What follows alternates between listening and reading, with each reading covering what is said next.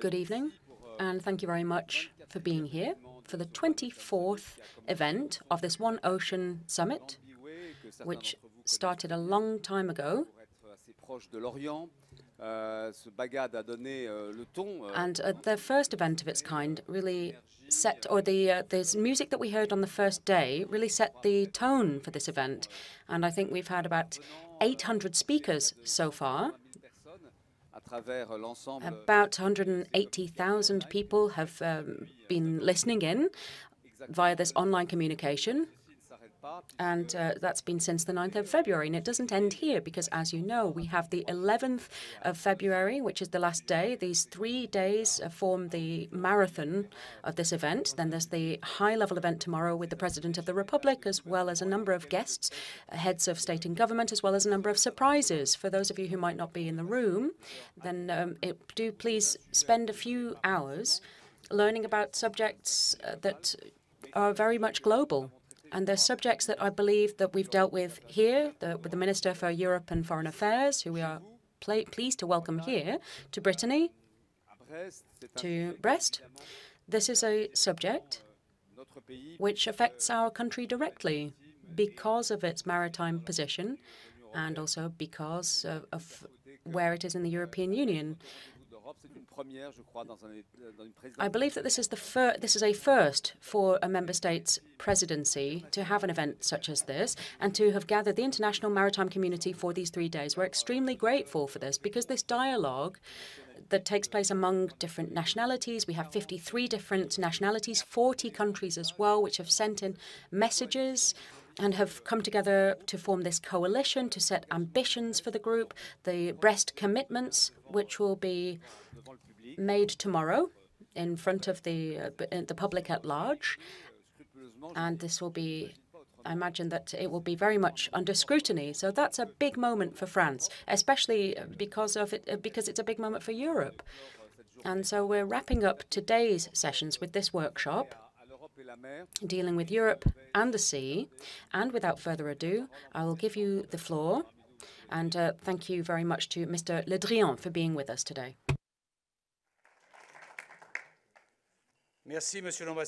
Thank you very much, Ambassador. Ladies and gentlemen, I would like to greet the Commissioner, if I may, the European Commissioner for the Environment. I believe that we're going to be hearing from the Commissioner from a distance. Sorry that you weren't able to be with us.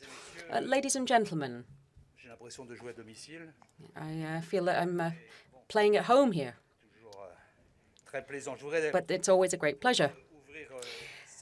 So I'd like to open this meeting by sharing with you a long-held conviction, which the years have only served to strengthen. Nothing that happens on the surface or in the depths of the seas and oceans can be foreign to us today. And not just because we're here in Brest, but we do see it here. But in reality, I believe that it is true everywhere and for all of us, even if we're not always aware of it. First of all, it's true in the daily life of everyone and in a very specific way, if only because maritime transport represents over 80% of international trade. So there is a good chance that at this very moment that I'm speaking to you, you're either wearing some clothing or carrying a phone that has arrived by sea. And if only because the internet depends 99% on underwater cables. And those of you who are following our online discussions from another continent are connected to us by the sea. And it's just as true that when it comes to our future,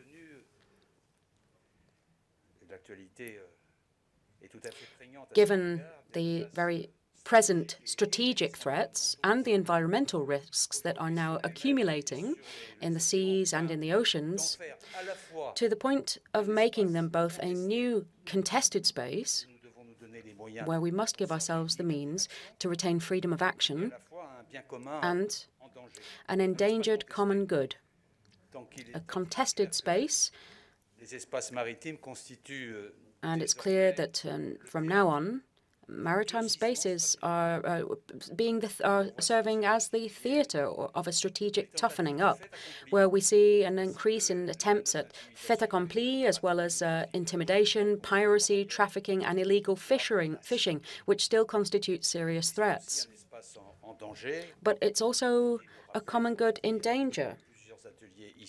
We've heard a number of reminders of this, that the seas and oceans produce more than half of the oxygen we breathe. They are the lungs of our planet, more so even than our tropical forests. And that is why the question of the Europe of the sea, which brings us here together today, is, in my opinion, a decisive issue for all Europeans, and not only for the people of Brittany, or not for the people who live around the Baltic Sea, or the people who live around the Mediterranean. This question of the Europe of the sea refers to one of the fundamentals of the European project. I was speaking with Pascal Lamy, who is here somewhere, last century. And we were talking about our memories. It seems as if it were a different life, but especially because I was dealing with the sea issues under a previous government.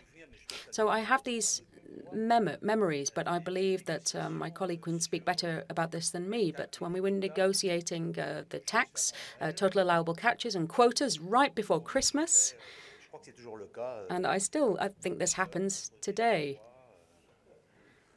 You're alone, working to the 11th hour, and nothing untoward going on, obviously, but I do have these memories. They were back in the 80s, 90s. It was right after Spain and Portugal had acceded to the European Union. And the common fisheries policy was one of the very fundamentals of Europe's project. So Europe of the sea is also founded on maritime solidarity. And it's very important to remind ourselves of this at a time when we're having these discussions in this forum about the Europe of the sea, that there are strong precedents. And we see that these maritime challenges are still very much at the top of the agenda, including the subject of fisheries. And there's the question of Brexit, which I won't delve into here, but we know that the topic of fisheries, maritime issues, are far from being secondary in nature. But now the question of oceans and seas are very much at the center of European geopolitics of the 21st century, which the 27 of us must invent by making strategic use of the assets we have in order to defend our interests and assert our model of law and progress in the world on the brink of brutalization, a world of power games, power struggles, which has been accelerating over a number of years now. Europe is the world's leading maritime power in terms of the size of its maritime zone. And that gives us a special responsibility, but it also gives us considerable levers to weigh in on the international maritime scene and therefore to set the course for globalization. And that's exactly what we're doing from the Mediterranean, this historic crossroads of civilization to which our Europe owes so much, to the Indo-Pacific, where a decisive part of the history of the 21st century will be written. And that is why one of the many priorities of the French presidency of the Council of the European Union have been set, and the President has insisted upon this. The maritime dimension is very, very present. We know that an increasing share of international stability is played out on the seas and oceans, even though, alongside that, we're experiencing an erosion of maritime multilateralism. That is why we want to do more with our African Union partners. We will be speaking about this at the EU-Africa Summit next week to tackle piracy, mainly in the Gulf of Guinea. And we also want to make progress on the EU's coordinated maritime presence in the Indo-Pacific. There will be a forum taking place in Paris on the 22nd of February dealing with this very subject to defend it with our partners in the region of the Indo-Pacific. There will be a symposium defending international maritime laws, starting with the fundamental principle of freedom of navigation. We also know that asserting our European sovereignty and defending our commercial interests is also at stake in the fight against distorting practices which distort the game for the European maritime sector. We have many cards to play. It is a strategic sector which we must come together to support. It's a lever, as I mentioned. And of course, we have the ecological struggle, which must involve the seas and the oceans. Therefore, we have to act. We'll be talking about specific commitments tomorrow, but the action plan for the Mediterranean in 2030 is one example. The UCM forum that took place in Marseille a short while ago shows that there is real mobilization around these commitments. And we have to come together under the aegis of the United Nations to bring to a successful conclusion the BBNJ Treaty on the protection of marine biodiversity in the high seas. This is something that Europeans will have to do together during this presidency. And I think that's one of the subjects that we will be dealing with during this meeting. I'd also like to say that I remember the words that were said during a recent Sea Cluster Forum about the 21st century, saying that it is already and will increasingly be a maritime century. That is plain for us all to see, and that is why we need to set our European course, dear friends. Thank you very much for your attention. Thank you, Minister. Without any further ado, I propose that we now move to the European Commissioner for Environment, Oceans and Fisheries, who should be up on the screen soon. Virginijus Sinkevicius. Thank you very much. Ministre Ledra, Messieurs, Mesdames les députés, collègues, chers Ministers, members of Parliament, dear friends. I would like to thank the French presidency for the invitation extended to us.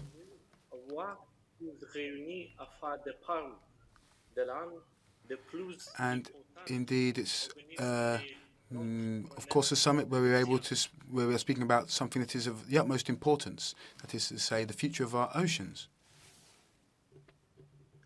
A summit not just to emphasize the plight of the ocean and seas, which we all know very well, but also to decide how we can tackle those challenges. Speaking of a Europe of the sea, I will touch upon three aspects.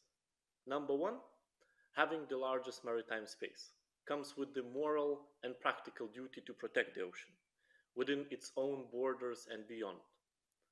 Number two, as a top 5 producer of wild and farmed seafood ranked before the USA and Russia, Europe has the responsibility to use marine resources wisely and, of course, sustainably. Number 3, as the third largest economy in the world, we have the opportunity to develop sustainable solutions at scale and influence the technological development, production methods, and consumption patterns across the world to the benefit of our ocean and our planet at large. And let me address each of these three aspects with some examples. First, Europe that protects the oceans. This is at the core of the EU's international ocean governance agenda. pursuing a cross-cutting and integrated approach built on strong partnership, multilateral dialogue, and international cooperation is the way forward. We all have a collective and individual responsibility to protect the ocean. Today, I would like to highlight two elements in that regard. First, the ongoing negotiations on biodiversity beyond national jurisdiction. Beyond the undisputed importance of the agreement in itself, I do believe that its successful conclusion could have a positive spillover effect on other major international negotiations, such as those on the Convention on Biological Diversity. Second, the importance to safeguard the fragile ecosystems of the poles. The EU has been campaigning since many years to establish much-needed marine protected areas in Antarctica, for example. We can't give up on this, even though we continue to be faced with staunch opposition from China and Russia.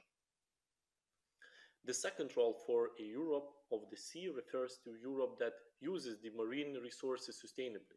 And I want to highlight our strong commitment to sustainable fisheries. In the EU, we have the commitment, even the legal obligation to manage our fisheries so that all fish stocks are healthy and productive. Member states are increasingly understanding and accept this approach, as despite certain short-term reductions of fishing opportunities, in the long run, we only stand to gain. We now have to increase our efforts in more complex and sensitive areas, in particular the Mediterranean, and we must do a better job at reconciling fisheries with biodiversity and ecosystem protection, and we will soon present an action plan to that end. Outside our borders, we must continue to drive improvements in the regional fisheries management organizations and support the development of robust scientific advice in those organizations. Moving on to the third role, for a Europe of the sea, a sustainable blue economy and ocean knowledge. Last year, we presented a new strategic vision for our blue economy policy, aligning in it with the European Green Deal objectives of decarbonization, circular economy, zero pollution, and nature restoration.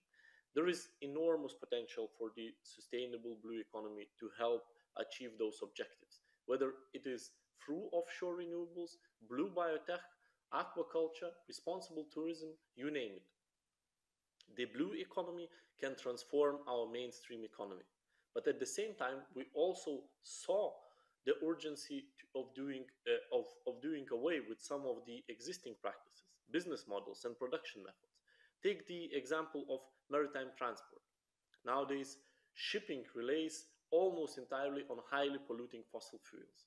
Going for zero will mean we have to develop an entirely new fuel ecosystem in which renewable and low carbon fuels are being produced, distributed, and used by maritime operators. Similarly, drastic changes are needed in other sectors of the blue economy. This giant leap, this transformation can only be successful if we massively invest in research and innovation and in ocean knowledge. In other workshops, we have already explained our Mission Ocean research project, whose core objective is to scale up solutions to restore the health of our marine and aquatic ecosystems. And we also have mentioned how we are moving from our existing data infrastructures and ocean services to a European digital twin ocean. The digital twin is a simulated environment in which all ocean players can perform impact assessments, explore different scenarios, and much more. The uses are really unlimited. So this is my take on a Europe of the sea. Let's use occasions at this one not just to showcase what we have done, but also to raise the ambition, our own ambition, and that of our international partners. Parce que la protection des océans et des mers dépendra. So the protection of the oceans and the seas will depend on how we work together. But not only that, it will also depend on our ability to inspire others. Thank you.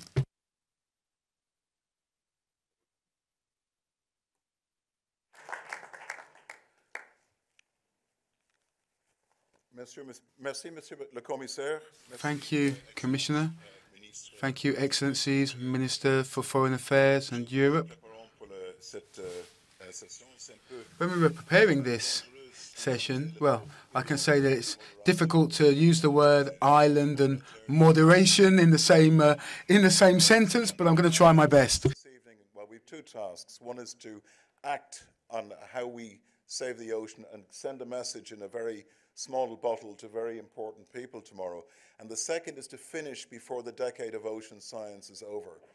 Okay, so I don't know which will be the more difficult, but I suspect the messages will not be difficult. My name is John Bell, and I'm responsible for research innovation in the oceans and climate at the European Commission. And for my Celtic cousins, Novejvat, good evening, Jean-Yves Goller. So we are at a very important turning point, as the Minister has said, for Europe, for the planet, for the peoples around us. The European Union has launched the European Green Deal, and in essence, it's the latest peace process of the European Union. Our task is to make peace with nature. That's the next great task of the European Union. And the European Union is many unions. It's a banking union, an energy union, a finance union. Will it, in response to what the Minister's been saying at this century of the ocean, become an ocean union one day? And that's part of our discussion this evening, is in this decade of decision for our planet to turn it into a decade of discovery and finally a decade of demonstration. So our question is, what is it that Europe can do to best address the needs of the ocean through its Green Deal? And I begin by introducing somebody who needs absolutely no introduction, Geneviève Pons. I don't know if the phrase éminence bleue works, but Geneviève has been an inspirational force with us in guiding our great mission. I think it's called Starfish in France? Yes. The mission Starfish in France. En France, il faut comme les Romains en Rome.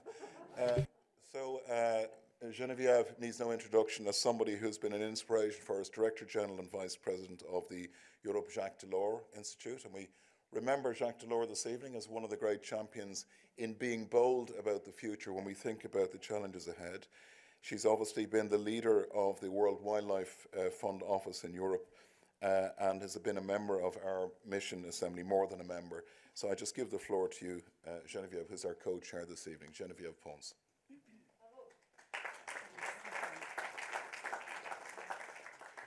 Thank you very much, John.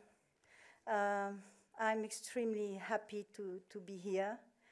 And I would like to start with a few French words.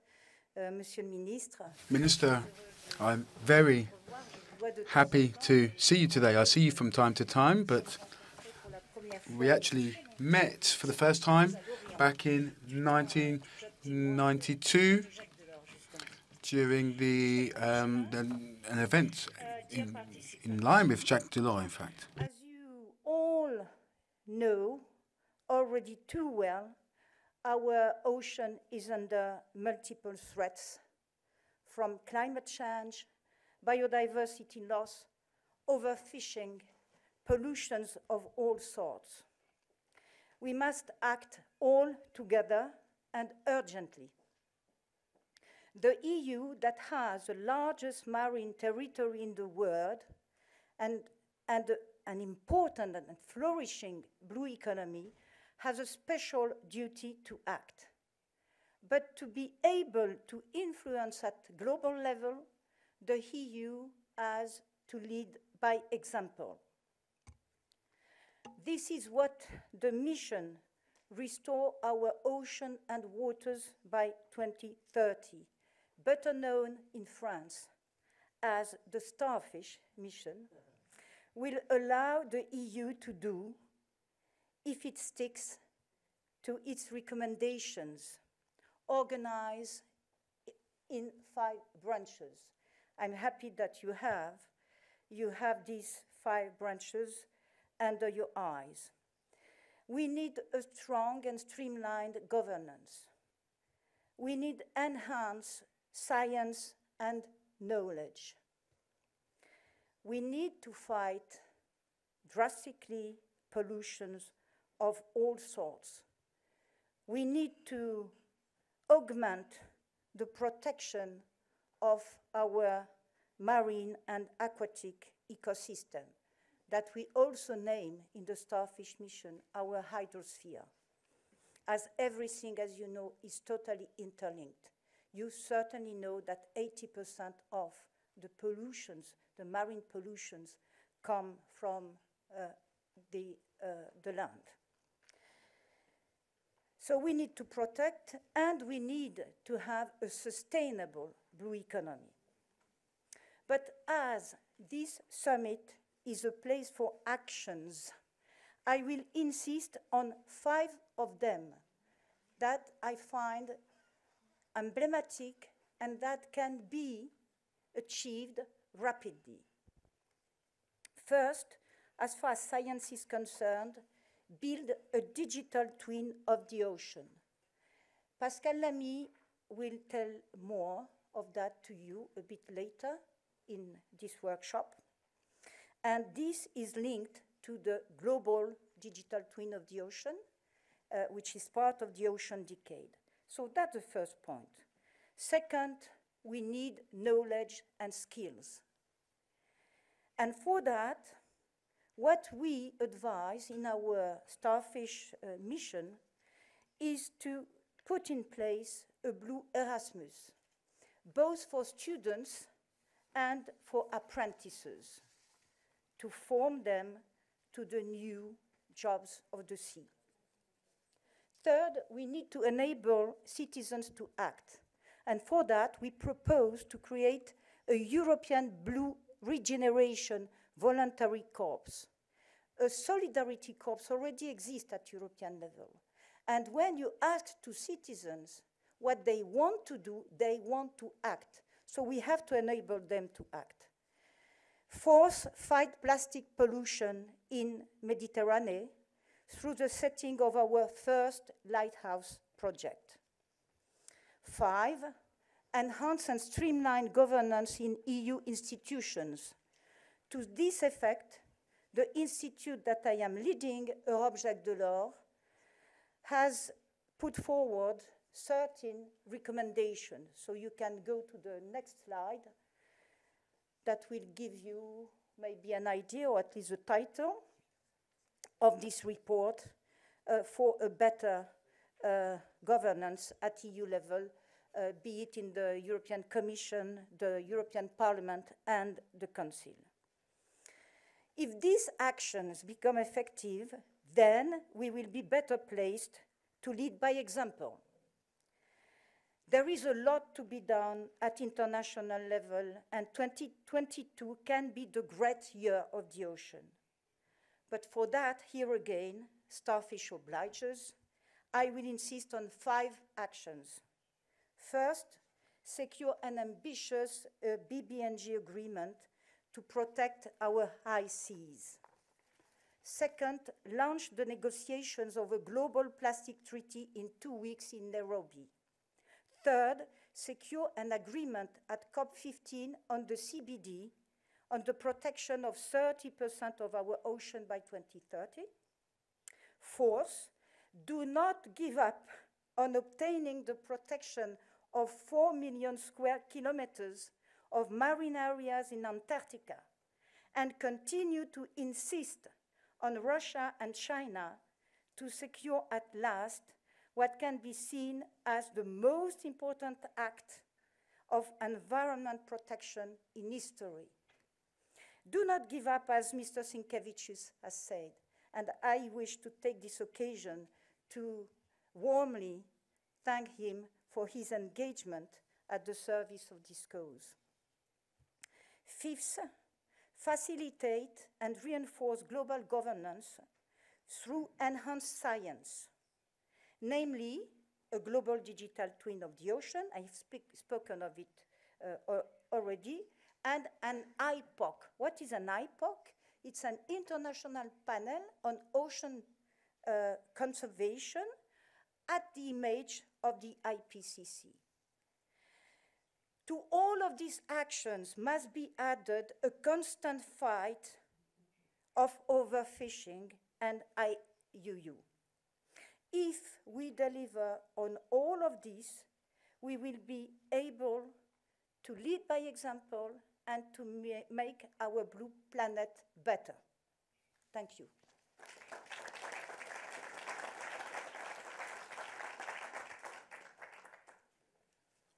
Merci beaucoup, Geneviève. Thank you, Geneviève. So now the Starfish becomes a Starfish diplomat. The 5 actions we begin. This is the spirit of our session. It's about actions for change.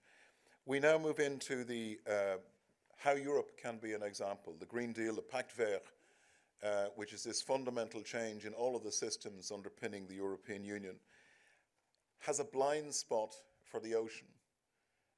We are moving now with Commissioner Sinkevicius and Commissioner Gabriel to move the ocean back to the centre of the Green Deal. So here, when we're looking at all of these targets and goals for biodiversity, for food chains, for water, for climate adaptation, for climate mitigation, how do we place our oceans, our seas and our waters at the centre of the European Green Deal goal? And this is, of course, central to the motivation of the mission Restore Our Oceans and Waters, which is a kind of, like the moonshot mission in the 1960s, this is an attempt to do something dramatic. It's actually trying to put ourselves on a different version of our Earth, changing our systems in the oceans to how they should be by 2030 in 3 particular ways: by restoring our aquatic ecosystems at scale, and that is the word hydrosphere, the author of whom I think is sitting in the room here this evening, to think in a different way of the whole water system as being connected, preventing and eliminating pollution, and decarbonising the blue economy. So in a question to the panel, it's the difficult question of how. I think we've lots of people here who know what. So how can Europe best restore the health of the ocean so that the ocean can help us achieve our Green Deal future together? And we begin with a very distinguished and active panel. Antidia Citores, who I think many of you know is the spokesperson for Surfrider Foundation Europe, and has been working actively on the Beyond Plastic Med Coalition, and is an active member and a friend of ours from the Mission Board. And here, again, just use the word stakeholders, Antidia. How do we get stakeholders mobilized, the citizens who are out there whose future we're talking about? Thank you. Well, it's just easy to answer. If you want to involve people, you have to listen to them. So we did it a few years ago with the Voice for the Ocean campaign. It was a consultation asking people, what do you want on the political agenda when we mean oceans? And the answer was quite easy also to hear. We want to stop microplastic. We want shipping to be green. We want climate change to be addressed. And this is very useful for us to bring this on the table, to bring this in the Starfish mission, also in English, and to facilitate this progress every day and for the next generation. And nowadays, we want to involve all the generation here. We want to involve an implementation of this objective we built together with this Starfish mission, having really good objective for an healthy ocean, having less plastic pollution in Mediterranean area, having blue ships or green ships, if you could say like that, and facilitating also all the stakeholders' involvement. And in the way that Surfrider wanted to contribute to that part on this year of the youth, because we are in this year of the youth and on this French presidency, we create a network of young ambassadors that are here in the room and that will address many questions after, so just say hello. And they will be the one who will be implementing with us, of course. This is not creating a gap between the generation. This is creating a bridge to facilitate this involvement. So how we do it is working together, having a dialogue with industry, having a dialogue with NGOs, facilitating this dialogue around. And I think that this One Ocean Summit is a signal of the first dialogue dedicated to the ocean at international level. So this first step, but it's just a beginning. We have many treaties to come, many treaties to work on, like you said already, Geneviève, on plastic, on BBNG, and other one. And of course, Europe is here to have a leadership. And you already mentioned, and just to conclude on this point, I think that also we have to train the next generation to facilitate trainees, and you mentioned Erasmus, Blue, or facilitating new trainees dedicated to ocean and not just to shipping or having tourism in mind, having other activities. And John, allow me to think about another Mr. Bell that was our vice president and that I have found for years to talk about Erasmus Blue. He left us, but his idea is here, and we are happy that you address this thing. Sorry.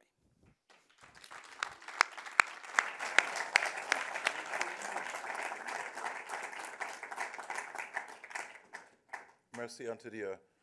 And it is important that we remember people who make our societies and our futures better. So thank you for mentioning him. Now, I know we also, in listening, should also maybe learn from the next generation who have to deal with what we leave them. So we will make sure there's time for you to come in. Antidia has brought some great people with her. The next person to speak is Laurent Kerleguer. He's the Chief Executive Officer of the French National Hydrographic Service, SHOM. And you've an outstanding career with the Atlantic Hydrographic Mission, I understand, and are on the board of BORDA in times past. So you've chaired the contact group between the International Hydrographic Organization and the European Union. So for that alone, you should be thanked. And I give the floor to you, Laurent. Thank you, John. So just to mention that actually we don't know the ocean. I think this idea, at least, is progressing, if not the knowledge itself. So there is more gaps than knowledge, actually, so to say. We estimate today that 20% of the sea bottom topography is known. And this is only with a coarse knowledge, whereas there are some requirements nowadays for high-resolution knowledge of the ocean. So you see 20% coarse knowledge, and we would need 100% and maybe higher resolution knowledge. Hopefully, we have this program, the Seabed 2030 program, which has for objective to have a full coverage of the ocean topography by 2030, so 100% by 2030. And as a matter of fact, Europe is very active in this program. It has really efficient and exemplary role for organizing and supporting data acquisition or maybe more data sharing of its members. There are quite a few European programs like Copernicus for Earth observation, EMODNet and its 9 portal to support marine policies. We have CISE, then the Common Information Sharing Exchange for supporting of maritime operations.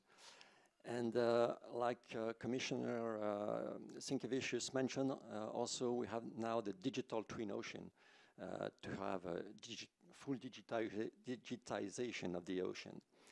So these programs are very emblematic of the involvement of Europe in ocean affairs. And I think it's fair to say that Europe is a key player for ocean sciences. And this relies on its members, which have a very good organization to produce data. And let me mention among these members Ireland, which has a very nice program, Infomar, to map the ocean, and also CMAP from Portugal. So these are really two really nice initiatives to to map the ocean. I would like also to stress the importance of hydrographic offices in Europe, which have a culture of data inherited from their responsibility for producing charts that ensure the safety of navigation. And hydrographic offices of Europe have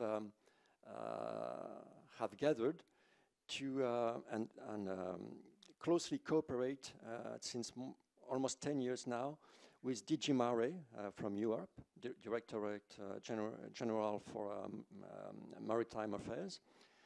And there was 10 years ago, we had this memorandum of understanding between the IHO, the International Hydrographic Office, and the European Union, which was signed to engage this close cooperation. And I take the opportunity to salute Matthias Jonas, the IHO Secretary General. So Europe is doing well, but we have to broaden the scope now. We have to broaden the scope because there are many activities or many risks or many stakes like climate change, marine energy, natural risk mitigation that require a more holistic approach, a more holistic knowledge of the ocean. So we definitely need to have a multi-parametric approach in our observation of the ocean. So this is really something that has to be at the heart of the target for what Europe should do now. So very modestly, if I had to make some recommendations for Europe, first would be to keep doing what it's doing already very well, which is gathering existing data from big organizations. We do it through ModNet, and so we have really to keep doing this. Second would be to be maybe more active in gathering data from those projects that Europe is financing, that have some data acquisition, and that we definitely need to capitalize. And to capitalize good quality data, we have also in those projects, Europe also has into this project to set standards that will make sure that these data are good quality. And then, and maybe most important, because up to now I told you only about existing data, what Europe should do more now maybe would be to support new data acquisition. Otherwise, this idea of seabed 2030 having 100% sea bottom topography depiction by 2030 won't be achieved. And well, I think it's never, and we have this Data Act, and that's probably a good opportunity to do that. And I think it's never too early to begin. Let me give you an example. 300 years ago, here in Brest, across this river, Pinfeld, some people began to measure the water level. And still now, we have a tide gauge, so we have 300 years measurements. And I'm pretty sure that those guys, 300 years ago, didn't imagine or wouldn't have expected that those measurements they started to make would testify the climate change. So never too early to begin. Thank you.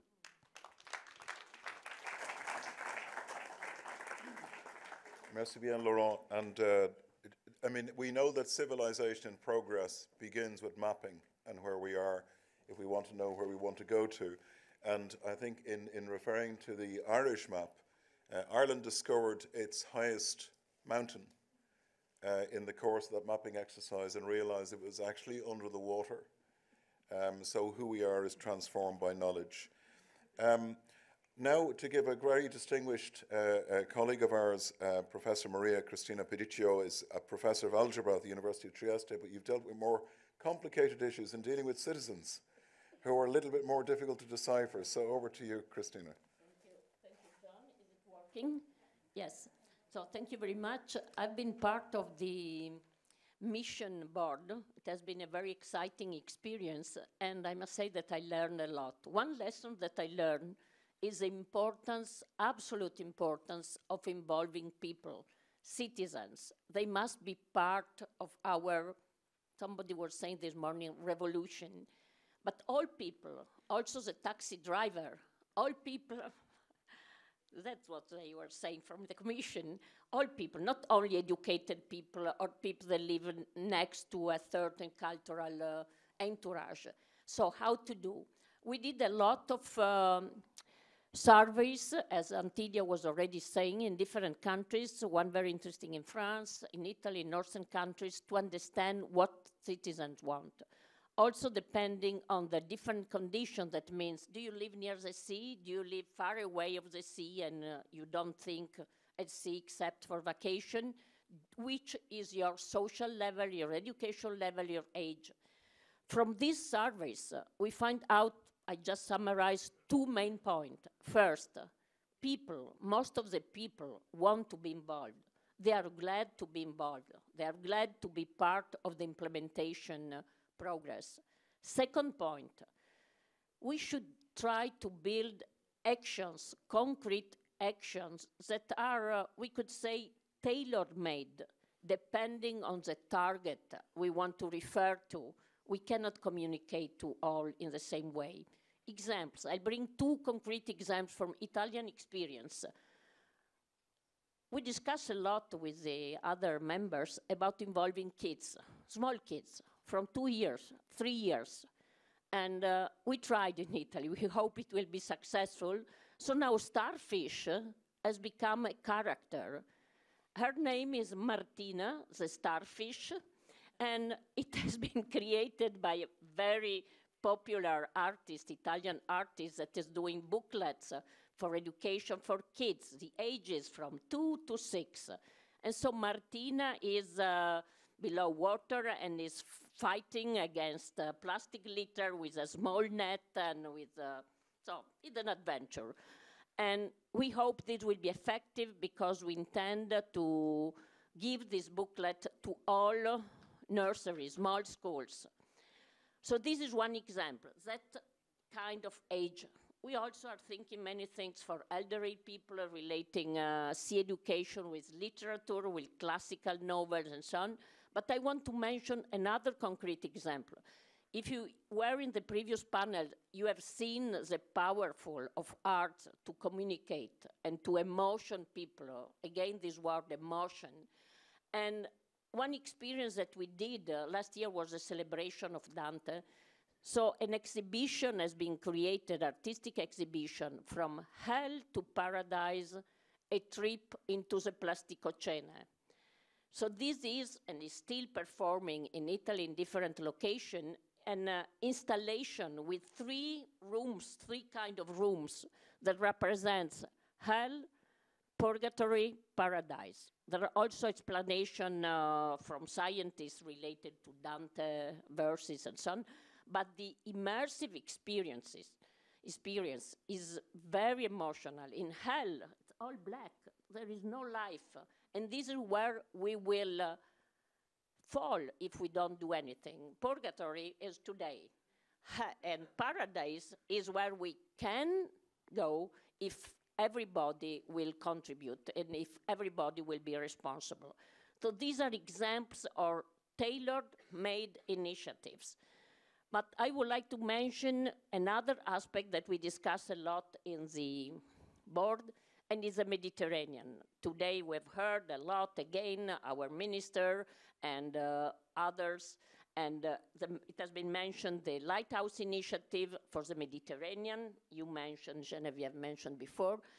But I would like to point out another aspect, education. If we want to improve the world, we must improve individuals. Marie Curie was always saying. To improve individuals, we cannot do country by country, member state by member state. We must build some shared and co-organized programs. Not easy in the Mediterranean. You can imagine different culture, religious, political problems and so on.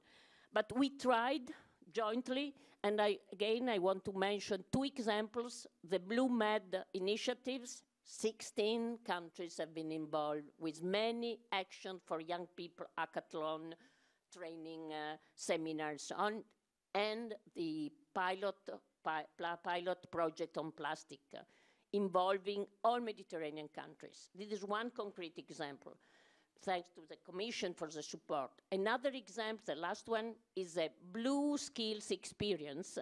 Blue Skills is a graduate program that is financially supported by Italian ministry. You have met our minister this morning, and they are financially supporting. So kids, students can be paid for participating physically to this master program. And is a program that is called Sustainable and Responsible Blue Economy. It's multidisciplinary, and the participants are male and female from different countries. Female from the south side of Mediterranean are exceptional. They are so motivated, and now many of them are traveling around, they got new jobs and so on. This is an experience that I think could be scaled up at European level, because clearly now the numbers are small, but there is a network of ambassadors, and new year, a new network, and so on. Could be scaled up. And to conclude, last comment, this is a concrete example of the power of science diplomacy. It's important for science, it's important for society, for sustainability, but it's important for a geopolitical, more friendly and peaceful dialogue in this incredible area that is our Mediterranean. Thank you very much.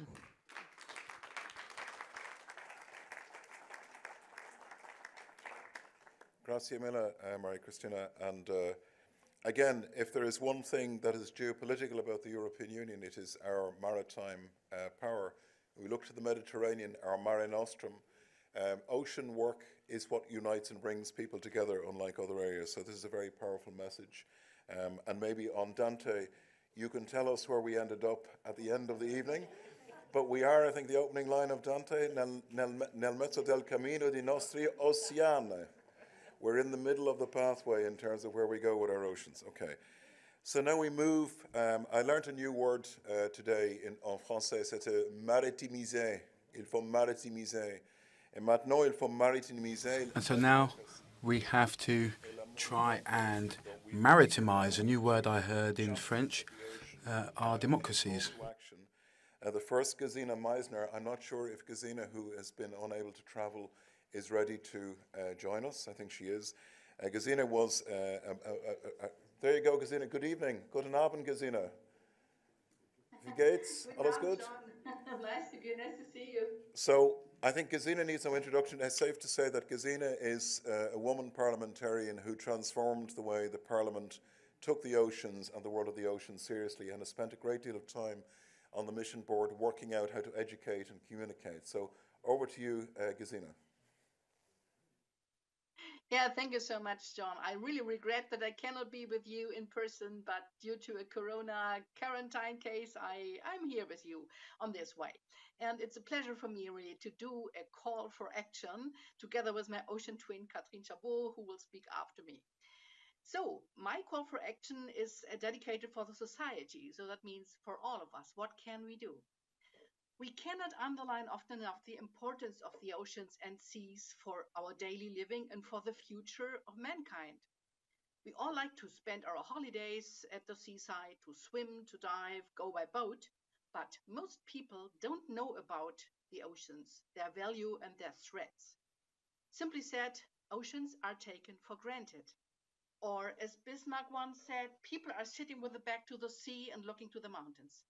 This has to be changed. We have to turn the heads and the minds around, so to say. Best would be we could send all our calls for action in the TV news. That would be the most efficient way to teach people. The message is simple but cannot be repeated often enough. We live on a blue planet. Oceans are not simply important for our breath, for food, for trade, for blue energy and resources. Their rich biodiversity is a treasure and great heritage for mankind. We need healthy oceans and seas for fighting climate change. They did already absorb 60% of the heat we produce and 30% of the CO2. And mangroves, kelp forests, seaweeds, and wetlands are more efficient for the Green Deal than trees and forests. Everybody talks about green trees and forests, but not about the ocean side. And up to now, we know more about the moon than about the deep sea. We must change this altogether, like the Generation Ocean we just saw in the video at the end of the last workshop.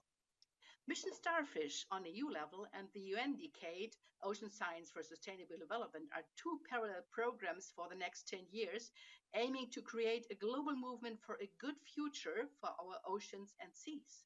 And this is our chance and our mission. In Germany, we could already build a network of partners from industry, startups, NGOs, art projects, and society groups like, for example, Countrywomen, Scouts, political foundations, and Rotary with their project and plastic soup.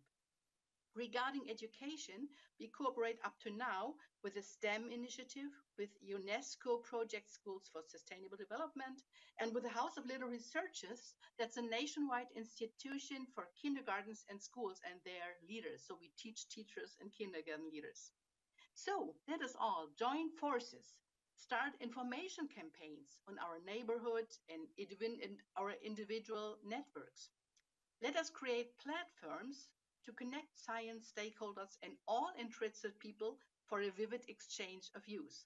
For example, it could be named Let's Talk About Oceans and Go for Action. The more ocean friends we have, the better for our beloved blue planet. The Little Prince once said, if you want people to build a boat, teach them the longing for the sea. Same goes as well for our mission. You protect what you love. So let's go home and make everybody love the sea.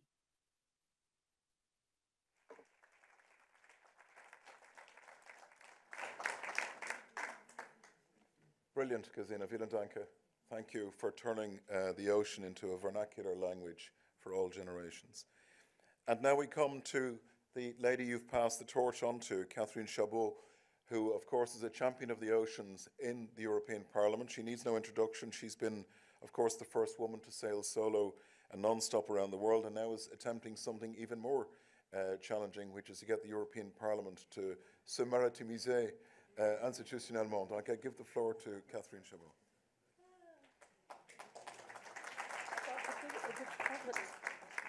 Qu'est-ce que je peux faire pour mettre ça? My dear Gesine, j'espère que tu nous entends. I hope that you can hear us.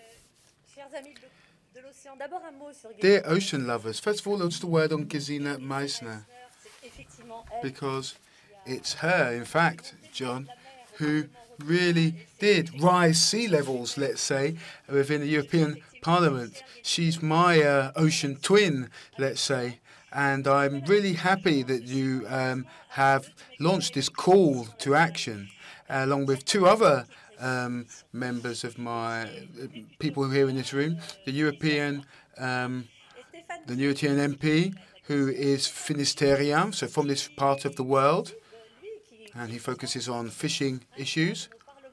And we also have with us an important figure who really does give the maritime dimension of the does bring the maritime dimension to the European Parliament.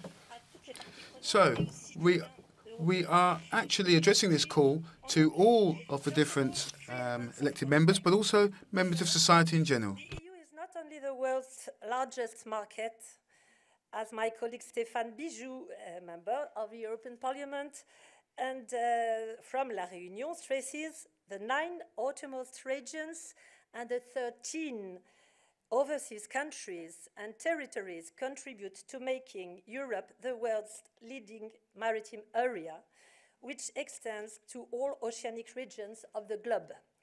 Secondly, all Europeans benefit from the services that the ocean provides to humanity, whether or not their country has a direct link with the sea.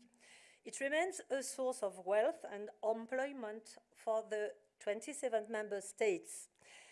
Yet, At the same time, we all participate in the pressures that the ocean is undergoing, emissions, pollution, and activities as well. We therefore, third, European governance of the sea has recently become more integrated, but this progress does not prevent sea issues from being dealt with in silos outside legislative text. I witness with this in the European Parliament every day. We therefore call for a new European governance of the sea with some key proposals. All our overseas territories must be fully involved in this new governance, and this starts with giving visibility to these overseas, island and maritime Europe. We must urgently improve the coherence of sea-related. Ocean is more than fish and chips, as should say John Bell, I think, and my colleague Pierre Kerleguer. It's also energy, transport, digital, pharmaceutical, genetic and mineral resources, culture, of course, as we heard. We therefore call at the Commission level for an ocean crew and a vice president on ocean issues as a captain. At the Parliament level, we call to transform the intergroup Syrica, created by Gesine, in a new committee or to create an ocean committee.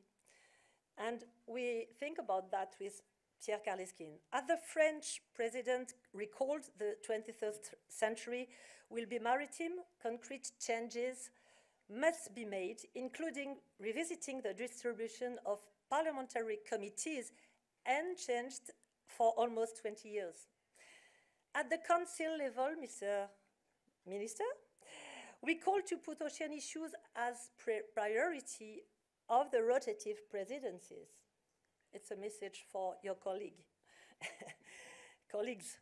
I am taking the opportunity of this call for action to formally invite the Commission, here represented by our dear moderator John Bell, to come to the European Parliament and work hand in hand with us, MEPs, members of the European Parliament, as well as with the Council to make our European Union an ocean union. The moment is timely. Let's take advantage of this One Ocean Summit and the French presidency of the Council to build an ocean policy together. First concrete step of this cooperation will be in June. Let's organize a joint event with the 3 EU institutions at the UN Lisbon conference. Alongside governance, we need a better coordination of all the agencies and European institutions. Should it be a European Ocean Agency? A starfish platform? Starfish in French. We also need a program with 2 focal points, much more blue in the Green Deal. Vous savez, le pacte vert, pas assez vert, pas assez bleu. Which isn't green enough or perhaps not blue enough. Legislation. We need to consider for example, marine and coastal ecosystems, and not only the terrestrial forest in our climate and biodiversity commitments.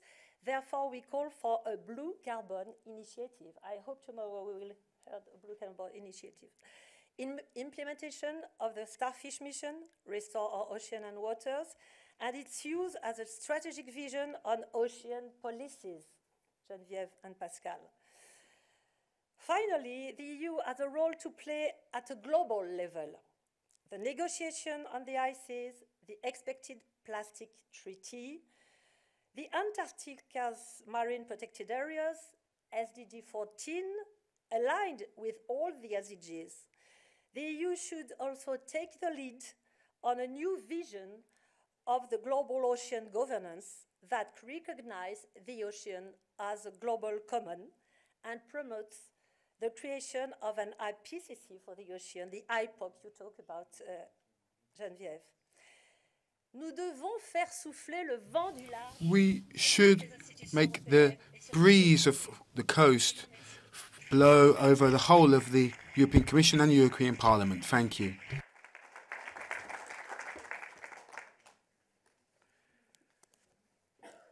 Merci, Catherine. I will not attempt to circumnavigate the invitation to the Parliament. As a dutiful Commission official, I would be delighted to come with our mission team to work, of course, with our institution as the heart of our democracy in Europe, and we will do that. On ocean governance, there is a major communication coming from our colleagues in DG Mare and Commissioner Sinkevicius quite soon, so we will see how that plays out. And as for how the Commission is organised structurally, that's above my pay grade. So again, there are clear institutional discussions between the Parliament, the Council and the Commission at the time when things are changing. So it's very interesting to hear an idea about pour maritimiser le monde politique. We have our main life support system needs a systemic response from our institutions, and I think this is the point that you've made in a very actionable way.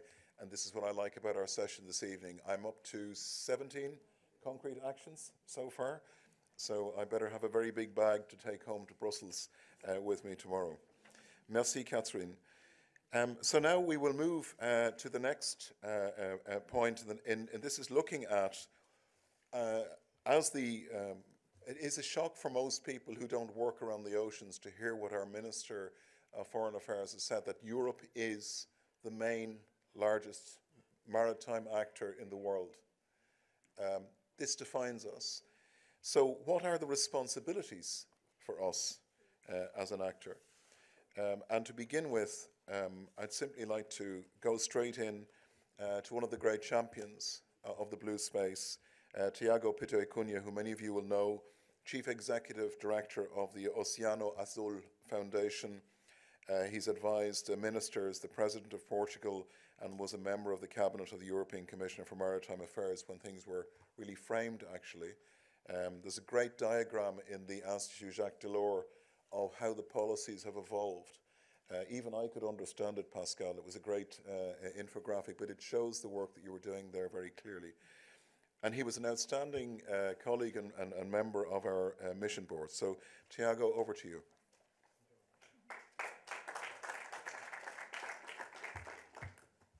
Thank you very much, John.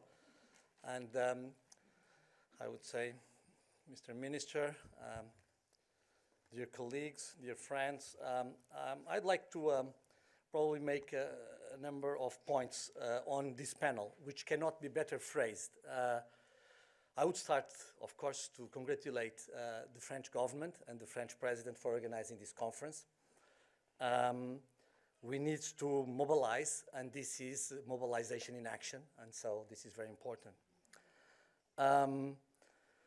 I was saying that there are three words here that are very important. The word Europe, the word powerful, and the word responsibilities. And they together play another implicit word, which is ambition. And so I would also like to refer to that ambition, which is reflected in the phrasing of being Europe the first maritime space in the world. And of course, this is important because most Europeans do not know that.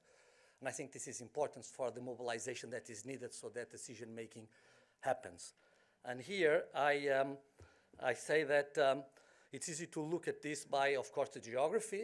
Europe is a very particular geography, one of the largest coastlines in the world and maritime space, as the Commissioner have referred. But of course, also the might of the European industry, maritime industries, and of course, the leadership on marine sciences.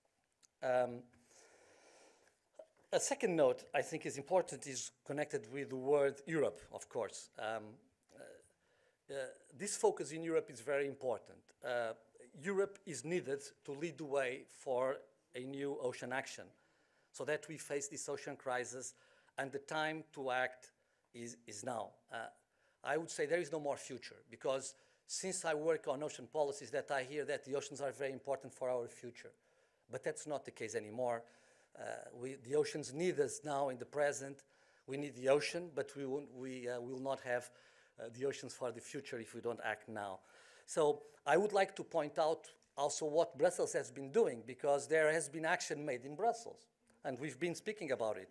There has been this incredible, discrete work made in Brussels by the Mission Board to restore our ocean and waters, or Starfish, the report.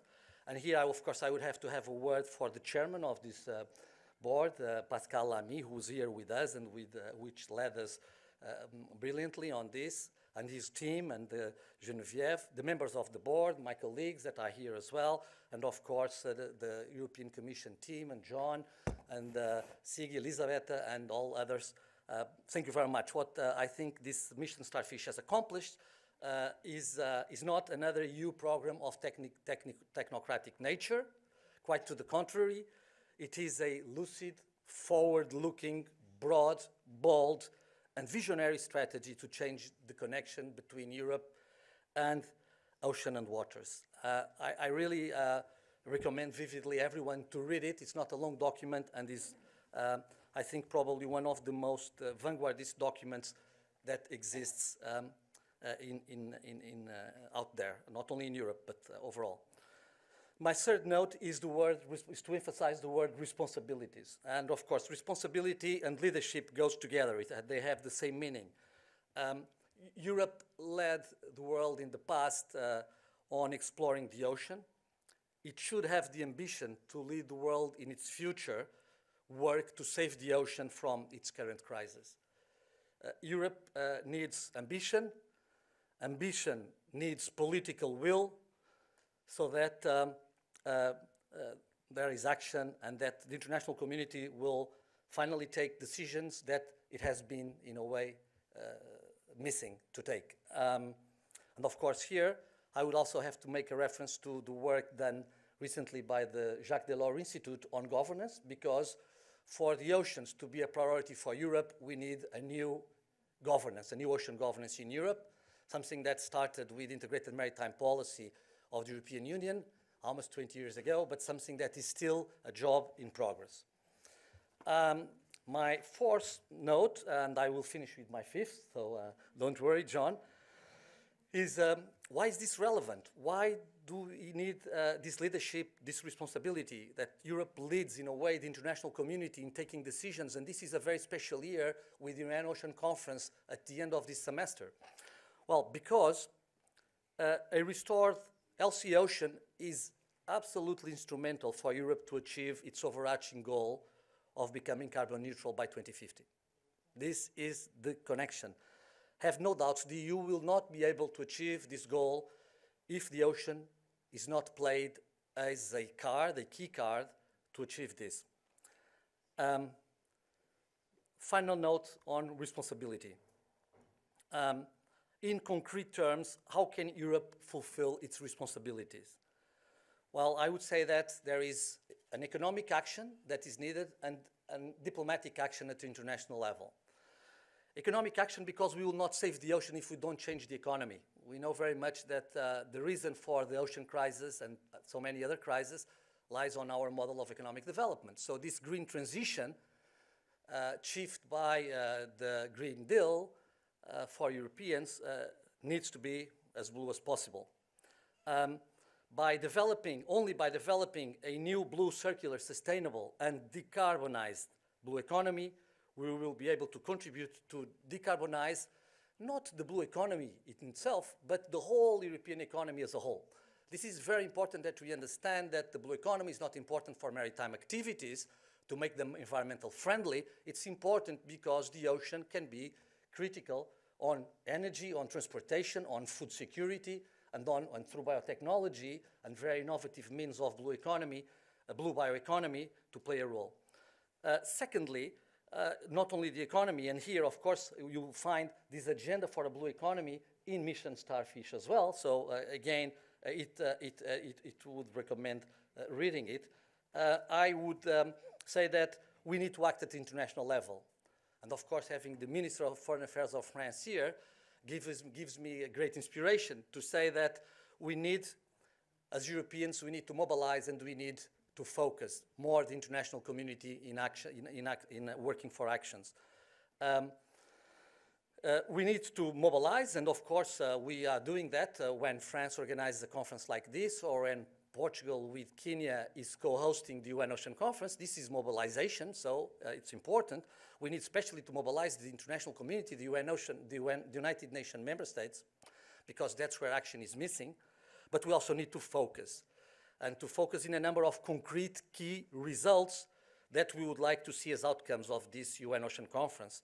And here, of course, I think that many have already spoken. There are three which are closing to the finish line, but that yet they might never really get there because they've been taking so long or too long. Of course, the Treaty for Conservation of the High Seas, the so-called BBNJ. I hope that a decision is taken on this treaty, because if we don't get the international community to decide on BBNJ, we will not be able to agree on anything else, which would be revealing of the lack of decision making. The second thing, of course, is the 30 by 30. So 30% of marine protected areas by 2030, and hopefully we will have Kunming doing the job, but UN Ocean Conference needs us also to push for this, and we need to push for roadmaps with interim targets and deadlines before 2030, because if you arrive at 2029 without that roadmap, it's going to be too late. And finally, the harmful fisheries subsidies that the World Trade Organization is going to do today, this year. So these are concrete examples of concrete action that we hope that mobilization and focus can achieve. Thank you very much, John, for listening.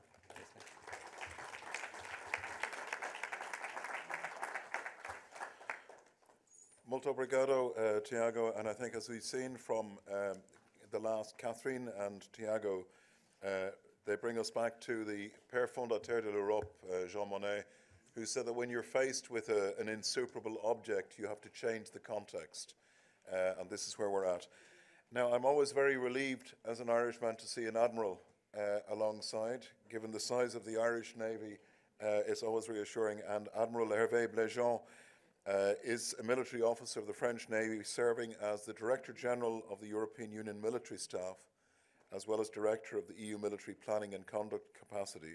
He served with distinction as a Deputy Commander of NATO Maritime Command and has served as the Commander of several European Union as well as NATO operations. And he is a very, very passionate man of the sea. I give you the floor, Amiral.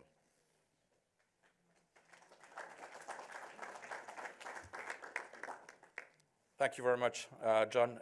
Excuse my French, I will also address in English tonight. So I'm not sure you'll be relieved after what I will say with some different angles. Just to quote first one of our great also skipper, Eric Tabarly, when he was, sorry? No, I will quote Tabarly. He was also a naval officer, so that makes the link. In a bitter way, when he was in vacation, he was used to say, where the sea is what we have in the back because we are looking at the beach. So no, we have to turn around and to adopt a 360 degrees approach, and I do believe that's what EU is doing. By many aspects, European Union is not only the first maritime space, but also the first maritime power. So the actions of EU in support of the oceans is not only a matter of credibility, it's a matter indeed of responsibility triggered by our strategic interest. As a reminder, the whole EU economic exclusive zone is the first in the world, even though contested in some areas. The oceans are part of what we call the global commons. That means, in some ways, they belong generally to nobody, meaning they belong to everybody, to the humanity.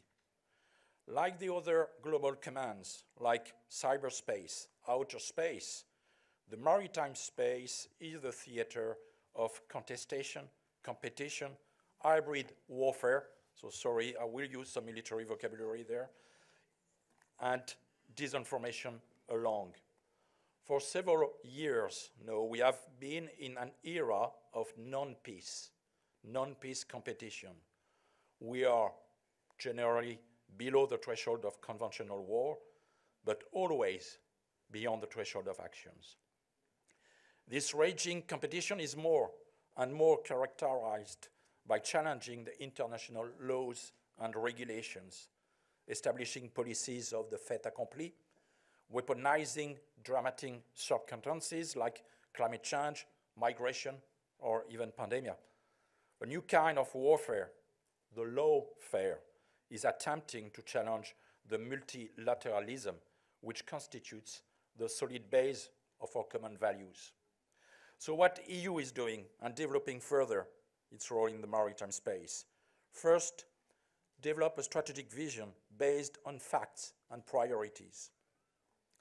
This is clearly the aim of the strategic compass based on a thorough threat and challenge analysis established end of 2020.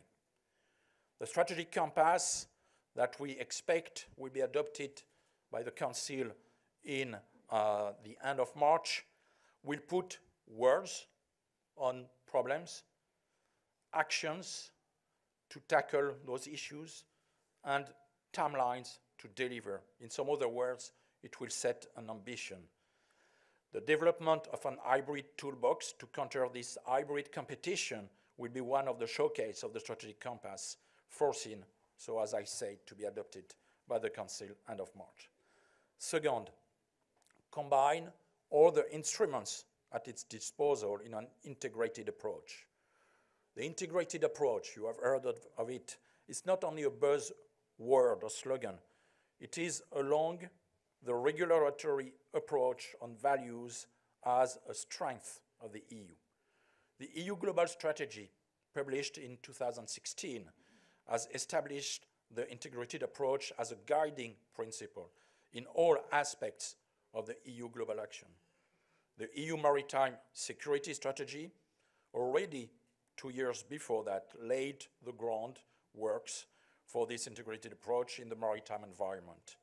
And well-established links to other strategies like the EU Integrated Maritime Policy, the EU Blue Growth Strategy, and now the Sustainable Blue Economy in the Green Deal, to name but a few. Thirdly, to reinforce our multilateralism approach through consolidation of partnerships between the like-minded, with always keeping the door open for the others. This is the sense, for instance, of the new EU strategy for the cooperation in the Indo-Pacific, which contains a strong maritime dimension. Fourth, and that will be my last example, better organize our own coordination between member states and cooperation with partners in some dedicated maritime areas where strategic interests are at stake. The coordinated maritime presence concept is a good example of new initiatives in that domain. The pilot case has been established in the Gulf of Guinea and has shown its added value, allowing sharing of information and coordination between member states deploying navies, as well as supporting coordination with other actors or between coastal states. This is supported also by the delivery of equipments and systems to local navies, especially in the field of law enforcement at sea. And I'm not only talking about fighting piracy. I think the overfishing that we can witness in this area may be a more demanding issue in the future. So those equipments can be delivered now through the new instrument that we have in the EU with the European Peace Facility. The lessons learned of this pilot case, as the minister has mentioned, allowed member states to envisage to implement a new maritime area of interest in Indian Ocean, Northwest Indian Ocean, in the months to come. So, and that will be my conclusion. There are some examples of a growing ambition to the EU to develop a worldwide role in the maritime domain through an integrated approach for the benefit of all people, not only EU people. This includes, if necessary, to be more assertive to counter the unlawful contests and competitions in the oceans. So I would say loading in progress. Thank you.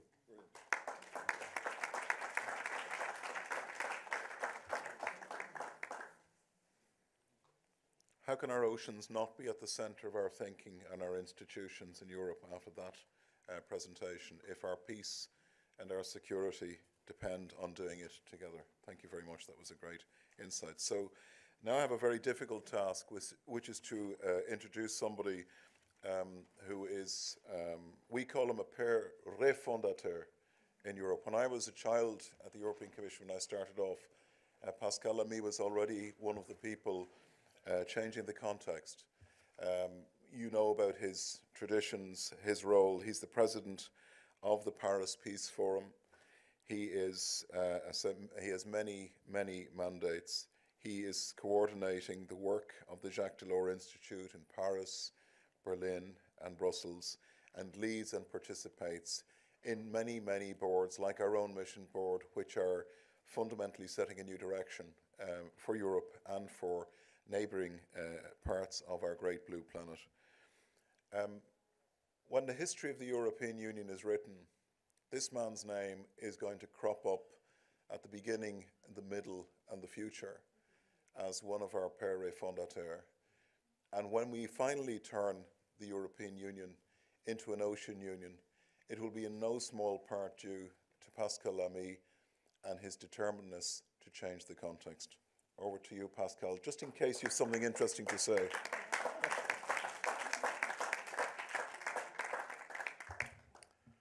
Thank you, John.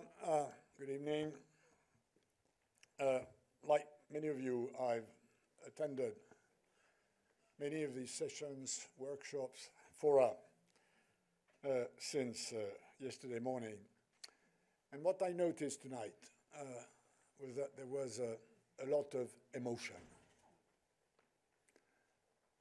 Emotion when Antidia spoke, emotion when Maria Cristina spoke, emotion when Geneviève spoke, emotion when John spoke. So it's probably because at the end of the day, we realize that the reason why we have to care about the ocean is something that has to do with emotion. Now, back to serious, rational language. Let me, before we conclude, make three very short points on top of what we've already heard this evening about the Starfish mission. Starfish, the picture of which was shown by Geneviève. These 3 points relate to one of the legs of the animal, the one having to do with knowledge and science. Number one, we need a digital twin of the ocean, and we've already heard about that tonight. Number two, the EU has now embarked on building one. And number three, which I think is the message I have in my mind for the segment, high-level segment of tomorrow, scaling up this digital twin will require more solid governance. Now, why do we need a digital twin of the ocean? Because ocean and waters are degrading, because we need to reverse this trend, because we need to do this quickly, because we need, in order to do this quickly, a lot of science, which we don't have. Traditional Nautilus-like exploration and observation machines are great, but they are slow and they are costly. New technologies based on big data, on AI, are now available to help us understand this formidable complexity of interactions between climate, ecosystems, human activities. We now can do this with simulation and modeling, a sort of virtual Nautilus. That's what we need in order to fill the science gap. Provided, of course, we are able to feed these virtual machines with zillions of new data from space and water observation systems. Second point an EU digital twin of the ocean is not a dream anymore. Building it and devoting the necessary budgetary resources is part of this program adopted by the European Commission for the Starfish mission, the objective of which is to restore our ocean and waters by 2030. This digital twin will build on existing bricks, such as Copernicus Marine, EBONET, Mercator Ocean, and the like. By 2025 already, the EU should have a precursor DTO that will also provide for local twins. Scaling up this hub and spoke architecture to the global level is also part of the ambition of the EU digital twin of the ocean. Third and last point, moving forward in this direction is clearly in the hands of scientists, of experts. But we also need to address what I see with my own experience as very serious governance challenges. They have to do, for instance, with the coordination of observation systems in both space and waters. They have to do with the aggregation of data, with the interoperability of the simulation and modeling systems. They have to do with open access to and sharing of results and benefits, including with poorer countries. Part of these challenges lie within the European Union. Upgrading the governance of the EU hydrosphere is a must-do to get our digital twin done. Jacques Delors, and this has already mentioned, which is this Brussels sister of the Paris and Berlin Institute Jacques Delors, has recently tabled a set of proposals in order to make the EU ocean governance less fluid and more solid. That's part of what we have to do within the Union, but another part of these digital twin governance challenges lies with the international system, which, as we all know, is more gaseous than the European one. This is where our IOC friends at UNESCO, ministers, heads of state and government come in. They have to do their job, including tomorrow, to provide the necessary political impetus and to take the sometimes tough decisions that have to be taken. So, to conclude, let me summarize the message I believe we in the machine room should send to the bridge for tomorrow. That's what I will bring tomorrow morning, unless you object. We can only do our job for ocean science if you up there do your governance, your organizing job. So please be prepared to do it. We are prepared. Thanks for your attention.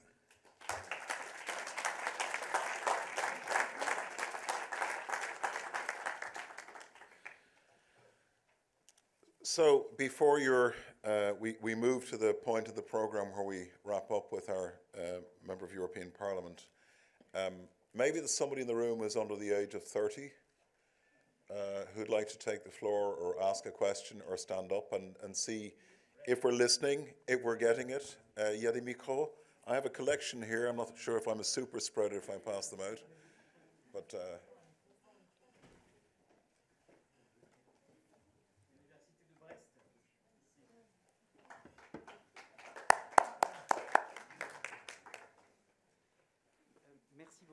thank you. Thank you. We actually work here in Brest at the university, and we have two brief questions. Firstly, regarding the Starfish mission, once the recommendations have been put in place with the European Union, how are we going to make sure that the member states are actually going to implement these recommendations? And in view of the urgency, can we not envisage sanctions for countries that do not actually accelerate and step up their efforts when it comes to these issues? Would you like to ask your question? Yes, thank you. Yes, a second question. To come back to the Starfish mission, you just mentioned that this will allow more harmonization between European actions. Do you not believe that there could be one sole agency that could bring together all of those different types of the skills and activities that are done by several different agencies at the moment, for example, Frontex and others? So could there not be one agency to encompass all of the different agencies that exist today? Well, regarding the second question, the answer can be found on one part with the proposals that have been made by the Starfish mission, and on the other hand, when it comes to the European governance of the oceans that we've already spoken about this evening. So the answer is yes. We have proposed the creation of a European agency so that we can implement the whole of the Starfish mission between now and 2030, and this is also a proposal that has been put forward by Jacques Delors. However, this is not the proposal that the Commission has actually retained. There are reasons for this. I will not go into details, and John Bell and other people in this room are friends of mine, so I'm not going to, let's say, embarrass them in public by going into details. However, certain services and certain directorate generals that are that focus on these issues are not keen on the idea of, let's say, losing some of their mandate or having a reduced mandate that will go into the hands of this new agency. And there are, of course, a lot of things that still need to be coordinated. So I believe it's a good idea, but I also understand. I've worked for 15 years with the Jacques Delors institution, and also I've worked in Brussels. And I know that the European Commission isn't necessarily very keen on this proposal. And it will be up to people like you to explain that this isn't just an idea that has been thought up by a few experts so they can work more efficiently, but there are real stakes behind all of this. And I hope that this will really be the object of a public debate one day. On the first question, rather, the European, the Starfish program is a European program. It hasn't come from the European Commission. It's a European program that has been signed up to by member states and the European Commission. And the European Commission has to implement this program. It's going to do so using a panoply of different instruments that it has at its disposal, beginning with the community budget. Now, I'm not going into details, let's say, regarding the exact figures, but what we can say is that the Starfish mission between now and 2030 will have around 1 billion euros to work with. That's a lot of money.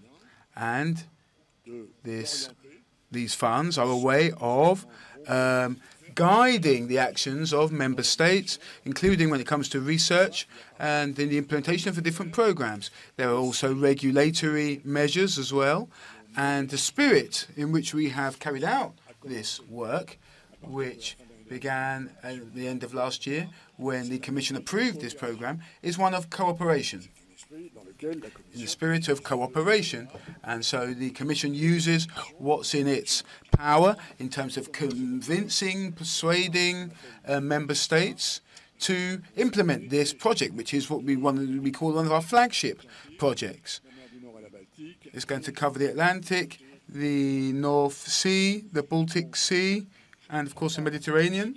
So I do not believe at this moment that we need to speak about a kind of top-down, sanctioned approach. I believe it's something that's more cooperative. And when we know what the community budget is, I have no doubts that if the Commission wants to, it has in its power ways to make sure that this programme is fully implemented. And there are many of us who are going to make sure that that happens as much as possible. So before giving the floor to some of Antidia's outriders, maybe Catherine, would you like to come in from the Parliament's point of view? Just from the Parliament, I think it is also part of our responsibility as MEPs to be involved in implementing the Starfish mission. I think that each of us in our respective countries need to be championing this initiative.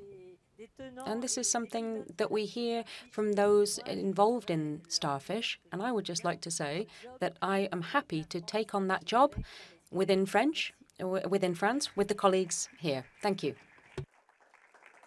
And as the person from the Commission in the firing line of the podium here, just to say two things.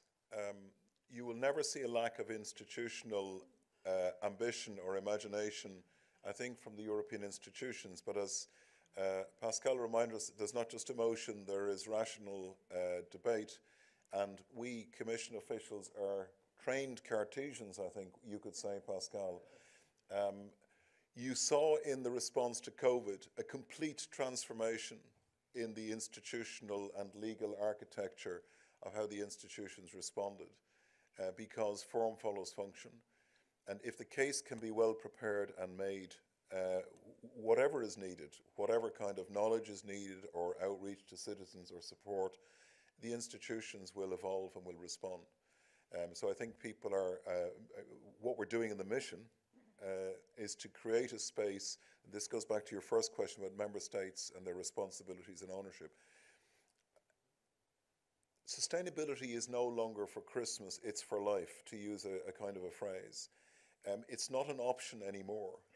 And all of our member states and our regions and cities are all facing the same challenges, and they're facing an array of new obligations to make this journey to systemic change. So what the mission is to do is to create a space in which the mission offers to member states the opportunity to own the transformation and to be supported in doing that. And part of that will be with the support of the European Parliament and the institutions, is to engage with our colleagues with the existing networks of cooperation, which is really what Europe is about, and to build on those in terms of making the means to test, to demonstrate, to convene, and to imagine what the solutions could be. So the mission is there to create a different kind of space, a space in which the ocean as a whole, in all its dimensions, is available for transformation, and it has to be co-created. This is the beginning of a process, certainly not the end. Now, I know, Antidia, we were going to give the floor, I think some of your colleagues here. I hope you can ask a really difficult question of somebody else. Merci. Allô, merci beaucoup. Thank you very much.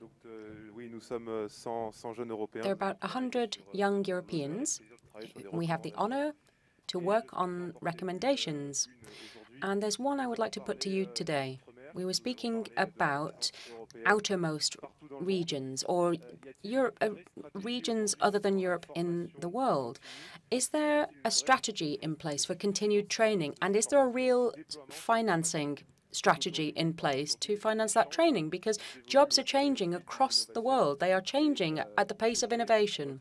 And we believe, and in my humble opinion, that Europe is positioning itself as a leader and putting itself above other states, other continents as well, where continued vocational training is concerned in these subjects. And I will give the floor to my colleague who has another subject to raise. Thank you. A second question has to do with maritime transport.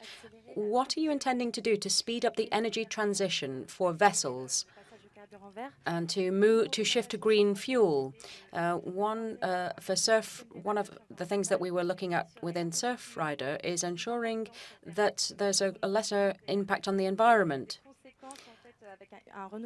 and that there is a renewal of Europe's maritime fleet, which, for example, that can take place between now and 2040. The idea would be to progressively take out of commission any vessels that don't meet the environmental assessment criteria. So, does this type of system seem feasible in your view?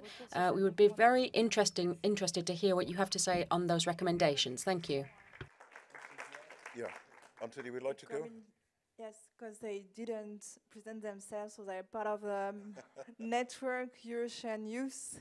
So there are those revendications that they work with, and they were quicker than the European Commission and the Parliament could make it. So this is part of the gamble they made to work together with 25 countries. And I will start on shipping, of course, but I will let the other one on the outermost regions. Of course, we have, and with Thiago, you were also a leader on this part on shipping to find proposal to accelerate decarbonization. This is part of a leg of the Starfish. We try to put together and to facilitate, of course, certification, labelizing to identify what kind of performance we could bring it. And maybe on outermost regions, Cristina? Est-ce qu'on peut éventuellement pour les Outre-mer, les outermost regions, donner la parole? Could we, on this subject, give the floor to Stéphane Bijou, because I believe that Stéphane would be better placed to respond to this. And then I'll say a few words about maritime transport afterwards. Yes, thank you very much. Good evening to everyone. And thank you very much to Catherine for having mentioned the outermost regions and also talking about the road that we are on for these regions. We are a Europe of 3 oceans, and that is fundamental. To answer your question, yes, the question of training is a fundamental one. In Europe, we have a general consolidation of all budgets for training. And what I would like to share with you this evening is that we have consolidated budgets for training, and we've also consolidated and bolstered the budgets for regional cooperation with the Interreg program. So my answer to your question is to say that in terms of training, you have to think about collective intelligence. What can we do with the neighbours that we have around us, in our countries, in our regions more generally? How can we come together to put together training programmes, but also how can we share the information that we have? Because regardless of where we are all together, and we are all affected, first and foremost, by climate change, especially when you're an island in the middle of the sea, as in the case of the outermost region. So that's what I wanted to share with you.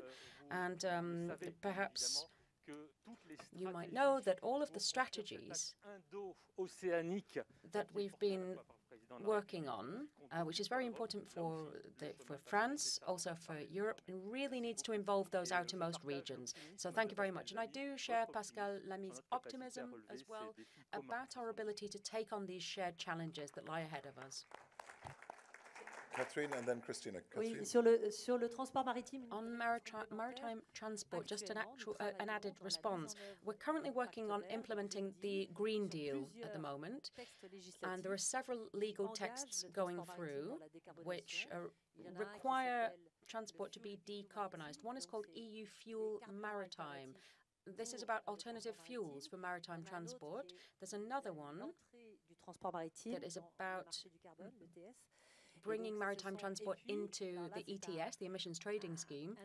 And then this is a personal message that I'm really pushing for since arriving at the European Parliament, and that is that there is an enormous amount of innovation going on within the EU. And I think that with a view to making sure that Europe is held up as an example, we need to make Europe a champion of green shipping, and that requires cooperation within the European Union. We know that in France there are a great many projects that are coming out that involve hybrid forms of transport, also on the seas. But it's quite difficult to get them out. But there is one project called Canopy, which is going to be transporting aerial components across the seas. This requires political commitment, but that's where the problem lies. And tomorrow morning, I really hope that we will hear from our leaders that Europe will become a champion of green shipping. Cristina. Just a comment. Thank you for your question relating education and skills and jobs. Now we are facing this transition, energetic, ICT, in all sectors. These will require new kind of skills. We do not know now which kind of jobs we will have in a few years. So it's not easy. We must educate people also at university level for jobs that we do not know what will be. That means we must change the kind of education, very multidisciplinary, related with the private world. So this is a point. So look at future skills, blue skills, but not only. Another point, digitalization. This is a key word, digital twin. Everything is becoming digital. But if you look at data relating professional in ICT or professional in big data, in artificial intelligence, the number at European level are very low. For example, with female, this is a very delicate point for Europe. Professional females in the ICT sectors are the 17% of all. And so we must really invest on these kind of new skills. If we will have new technologies, then we must have the people that are able to deal with this. Thank you. Great, thank you very much. Is somebody trying to join us, Catherine? Gesine Meissner souhaitait ajouter quelque chose, je crois. Cristina wanted to add something, I believe. I'm not sure if she's online. Gesine?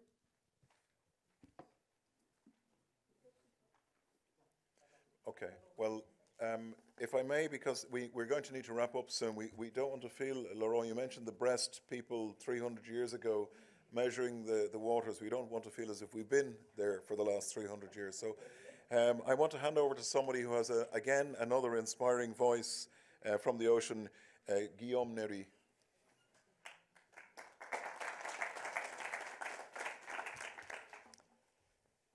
Bonjour à tous. Hello, everyone.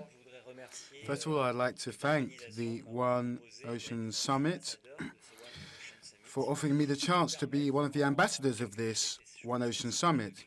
And I promise you that I'm only going to take a few minutes of your time because I know we're all hungry. And I'd just like to share my view with you. My name is Guillaume Nery. I'm 39 years old, and for 25 years I've been diving into the oceans. I'm a free diver, meaning that I go down to the deepest depths of the ocean with just one inhalation. I've participated in several championships. I've broken some world records, sometimes going down to over 120 meters. And this was a quest or a challenge that was first of all physical and sportive, but over the years it's become a way of life, a way of exploring how man adapts to extreme conditions, and to also explore some of the wonders of the world underwater in silence, respect, and with simplicity. Now, I'm not a scientist, I'm not an engineer, I'm not an economist. And for me, the grey matter, let's say, of all of my reflections has been the fruit of my experiences underwater. Every meter explored put me up against two main limits, one both physical and physiological within my discipline. Holding my breath and dealing with the pressure which increases the deeper you get. Now, I learned that in order to deal with the crushing sensation on your body, you have to follow a logic of acceptance, of release and humility when it comes to the power of the elements. I also learned that in order to manage the quantity of oxygen that had been reduced due to my one sole inhalation, I had to save energy, I had to move sparingly, and I had to be minimalist and respect sobriety. Now,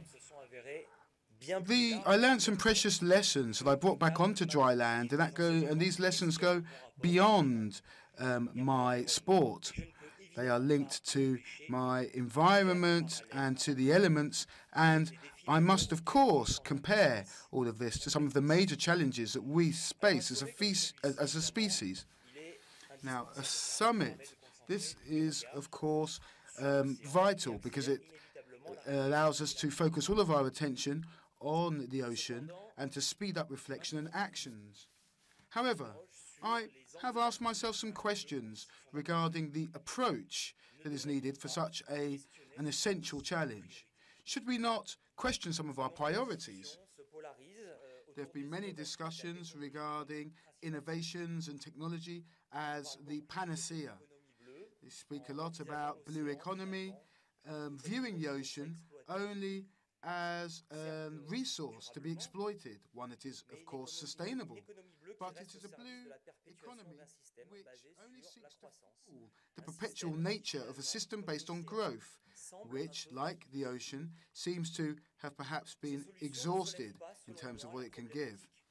These solutions bring up what I believe is a crucial issue regarding the way we live our lives, regarding our quest to dominate nature and our pursuit of progress and abundance. Now, there's no point classifying threats because we know that they all outdo each other in terms of their gravity. We've spoken about plastic pollution. We know the effect it can have on climate change and on our oceans. But unfortunately, the destruction of living organisms and the disappearance of biodiversity is often an afterthought. We need to put respect of living organisms back at the heart of our considerations. We need to get out of this vision of seeing the ocean as only something that can be useful to us. We need to protect our oceans and drastically increase the number of marine protected areas so that they are not just empty shells, but there's real regulation around them. And we also need to make sure that certain areas, fallow areas in the ocean, exist in the form of reserves. We need to take into account the chemical pollution on Earth, this pollution which floods our land and then which ends up in our oceans. And very urgently, we need to regulate the practice of industrial fishing, which, just like agriculture on land and intensive livestock breeding on the land, destroy living organisms. So it's not about classifying threats, but we have to be realistic. All companies, and all tasks, and this is a huge task, need priorities with regards to implementing actions. And so we need to make sure that the battles that are fought on the front line do not make us lose sight of the battles that are fought elsewhere. The scientific community has been warning us for decades, and it's time now for Europe to assume its responsibilities with regards to the largest maritime space in the world. And they can only do this by taking ownership of this challenge and protect our oceans. Thank you.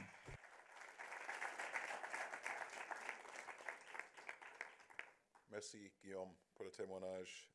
Thank you very much, Guillaume, for that account. Has a slightly different meaning in most conferences, but you've brought us back to the center of our challenge, which is to make peace with nature. That's our task, and we have to change the context. Merci bien.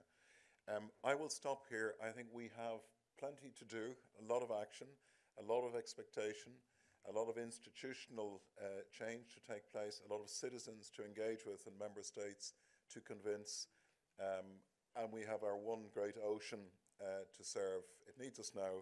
We need to move. We need to act. And tomorrow I expect our leaders at this historic first summit on the ocean because of France.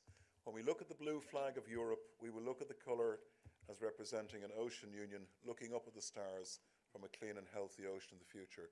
And now I give the last word to Pascal Canfin, who I think is either in video or confined somewhere waiting to speak, but I think he's luckily is recorded. A member of the European Parliament, and after that, I wish you a very fine evening. Bonsoir à tous et à toutes. Merci. Hello, everyone. I'm sorry I can't be with you in Brest today, but I absolutely wanted to contribute to this event. I would like to thank all of the participants of this roundtable, and particularly Catherine Chabot. The Green Deal wouldn't be the Green Deal if there was not an ocean dimension that is very strong.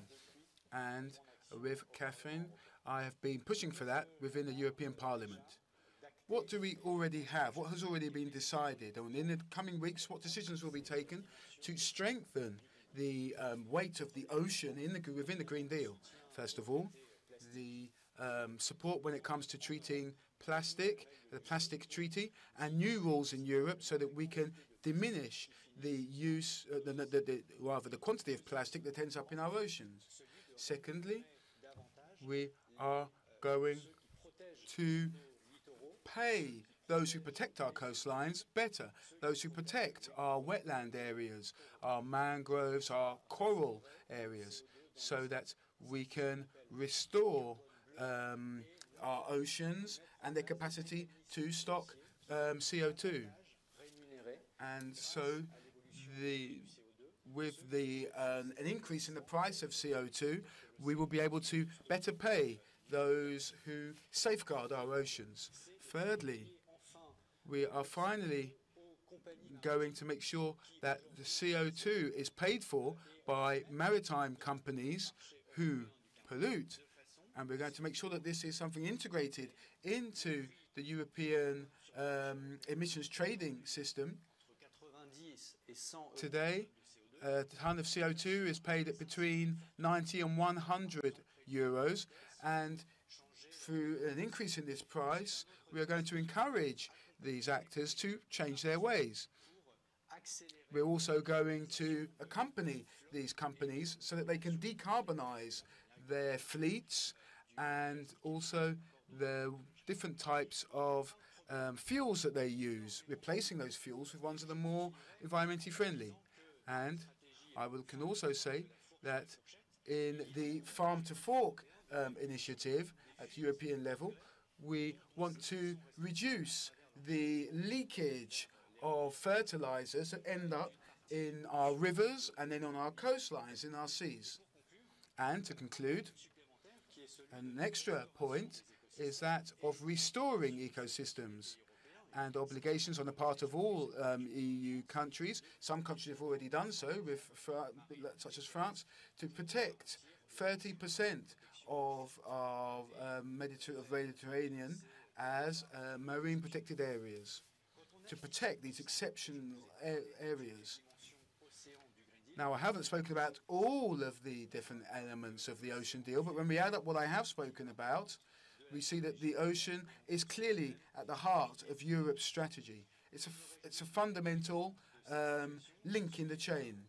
So I'm at the European Parliament as President of the the Environment Commission, and along with those who have gone before me, I can assure you that we are going to be as ambitious as possible so that we can continue to protect our ecosystems and fight against climate change. You can count on us at the European level. Thank you. The Nautilus is waiting for us. The Nautilus numérique nous attend à l'extérieur. Bonne soirée à tout le monde.